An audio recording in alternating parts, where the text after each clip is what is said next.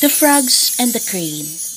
Once upon a time in the forest, there was a lovely pond. This pond was situated in the heart of the forest. Around the tree grow tall grasses and many flowering plants.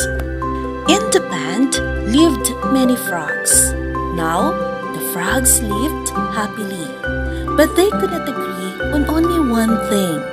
They could not decide who their chief would be.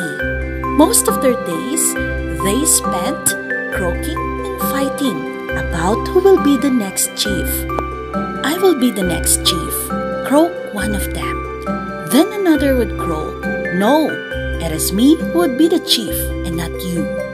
Three of the frogs were of the opinion that only they alone could be the chief, and because of this, they didn't have a chief.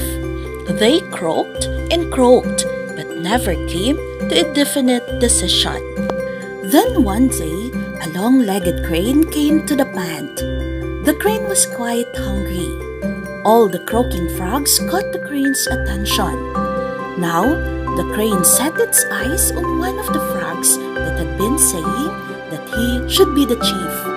The frog gave a frightened croak the moment the crane caught it with its beak. The frog tried to escape but could not.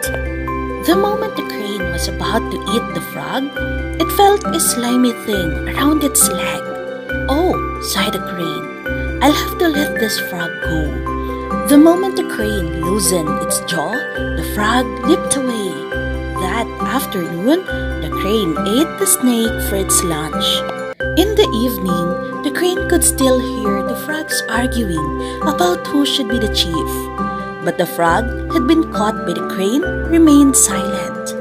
The crane set its eyes on the fatter one of the two. But before the crane could gobble the fat frog, the crane saw something that let the frog escape. Now, the same evening, the crane was still around and was still hungry. And the two frogs that had encountered the crane did not say anything. But the third frog still said, "I should be the chief."